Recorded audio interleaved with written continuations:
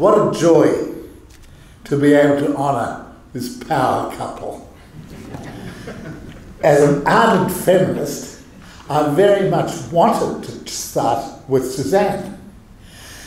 But as the matter is so tied up with the Burnet Institute, and as John, for better or for worse, was the director, I have to start with him. The most important thing to say is that Suzanne was so much a partner that she deserves a huge chunk of the credit for the remarkable progress of Burnet, including the fact that she forged her own independent scientific career. John Mills graduated in medicine from Harvard University and soon joined the University of California in San Francisco Medical School, where he forged a 20-year career as a physician-scientist, specialising in infectious diseases. He saw the birth of the AIDS pandemic in the early and mid-1980s and made a big mark in HIV research, particularly in clinical trials, which were eventually to prove enormously successful. He also worked in influenza, respiratory syncytial virus, herpes simplex, and cytomegalovirus, and he even found time to make a significant contribution to prostate cancer research. In 1991, John paid me the great honour of spending a sabbatical leave year at the Walter Eliza Hall Institute of Medical Research. He wanted to learn molecular biology, particularly recombinant DNA techniques. And I was impressed that as an established scientist with an international reputation, he would get right down to the bench research and in a new area.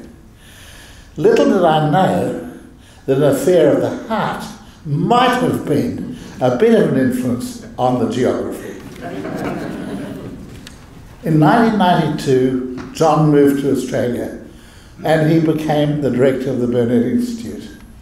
The decade of his directorship saw a huge expansion and internationalisation of the Institute, which became part of the fabric of medical research within this AMREP precinct, and which combined research and public health action in a new way.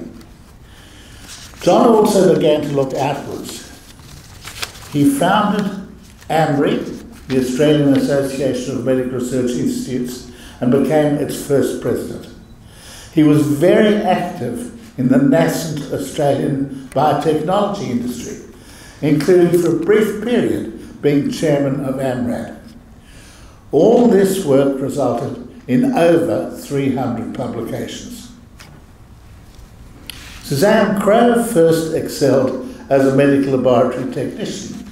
She got so bitten by the bug of research that she chose the arduous course of putting herself through medical school. She soon found her niche in the field of HIV/AIDS. For example, showing that the virus affects not just T cells, as had been thought, but also monocytes and macrophages. On the practical side, she devised low-cost techniques for measuring CD4 T cell levels and blood viral loads. From the beginning, Suzanne recognised the vital importance of the international side, doing much of her work for the developing countries in conjunction with the World Health Organization. Her base is also within the Burnet Institute, in association with Monash University, where she holds a personal chair, a very rare honour indeed, and with the Alfred Hospital. She's also done a monumental amount of work with the Australian government, including with the National Health and Medical Research Council and the Prime Minister's Science Council. She has over 200 influential publications. It was on her postdoc in San Francisco at UCSF that she met John Mills, and the rest, as they say, is history. It goes without saying that each of our superstars has gathered a multiplicity of international honours, distinctions, and so forth, and I will only mention that they both have the Order of Australia. This Festschrift, which we now launch, will surely not be their last honour. Thank you.